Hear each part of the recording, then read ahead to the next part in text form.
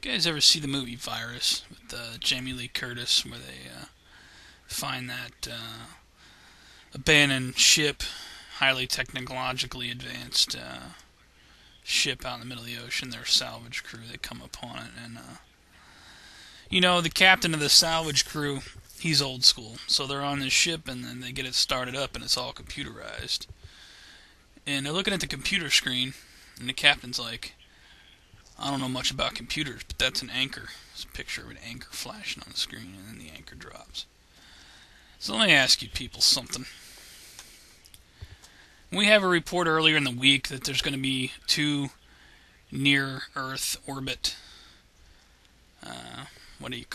near-Earth objects flying by. And then we have a report last night that there's been a massive explosion in California.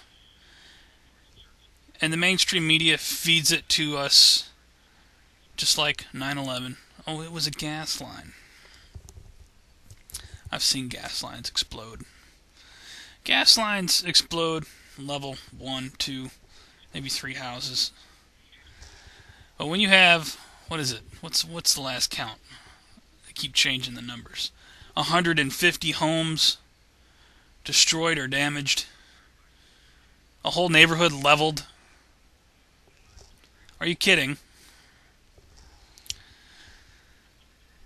I'm going to give you my opinion, and of course this is my opinion, it's just speculation, because, I don't own any really expensive telescopes, and I can't tell you for sure, but 2010 RX30 and 2010 RF12, the 2 bodies, if you will, near Earth collision objects, one 0.6 lunar distances, that's the distance between the Earth and the Moon, the other 0.2 lunar distance, flies by us on September the 8th. On September the 9th, we have a massive explosion in California. Now, maybe I'm just a moron. Maybe I can't put 2 and 2 together. Maybe I think Building 7 fell because it was on fire. Yes, that's it. I know I'm not the only one that can see this. Smoke Joe Trainer hinted on it in a short video that he put out today. And I've been sitting here watching this media coverage the whole time. Last night the Intel Hub did an impeccable job. If you guys aren't subscribed to Not For Sale to New World Order here on YouTube, I'll put a link to their channel. That's also the intelhub.com. Same people run it. They did just a fantastic job of putting information out yesterday evening, and I'm watching Fox News and CNN, and they're barely covering it. They're much more worried about whatever the hell's going to go down in Florida with the Quran burning or whatever nonsense. I'm not even going to get into that bullshit. They're much more worried about that than they are a whole neighborhood that just disappeared in California. Well, that's the mainstream media for you.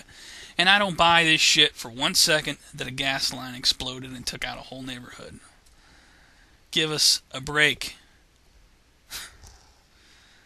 I think, just my hypothesis, if you will, a meteor hit the Earth in the middle of a neighborhood, just so happened to hit a gas line, supposedly. Did you guys watch all the footage?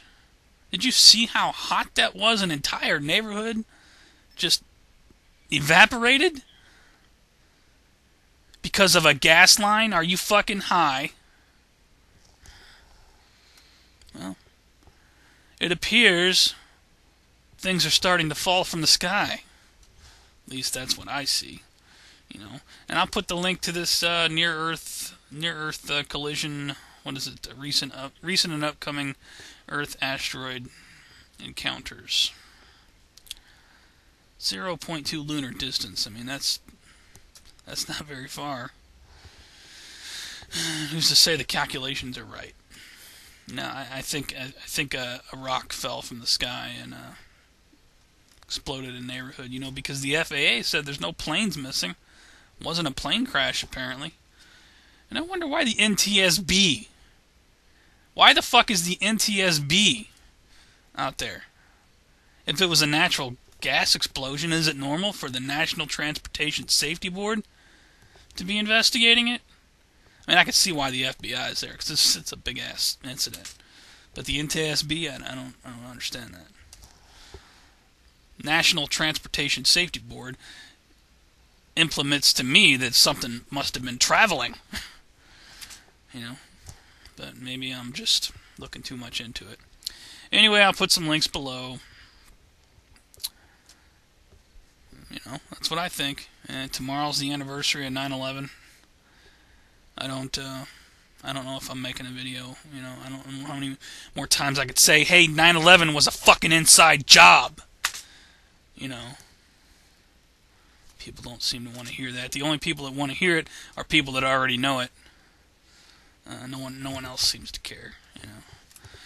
God bless Richard Gage and architects and engineers from 9/11 Truth for everything they've done and what they continue to do. Maybe they'll wake a few more people up. That's all I got for now. You guys be good.